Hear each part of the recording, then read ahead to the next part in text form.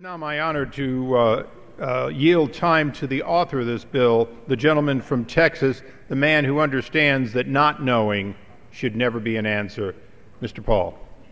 Gentleman from Texas 2 minutes. is recognized for 2 minutes. I thank the gentleman for yielding.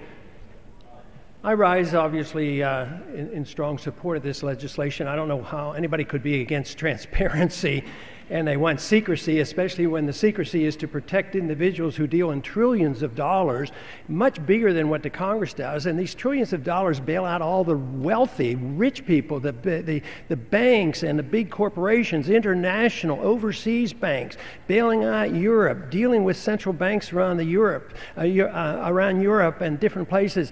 And to say that we should have secrecy and say that it's political to have transparency, well, it's very political when you have a Federal Reserve that can bail out one company and not another company. That's pretty political. I think when people talk about independence and having this privacy of the central bank, it means they want secrecy. And secrecy is not good. We should have privacy for the individual, but we should have openness of government all the time. And we've drifted a long way from that. The bill essentially removes the prohibitions against a full audit. To audit, we should know what kind of transactions are. We should know about the deals that they made when they were fixing the price of LIBOR. These are the kind of things that have gone on for years and we have no access to. So Congress has this responsibility. We're reneging on our responsibility. We have the responsibility and we have not done it.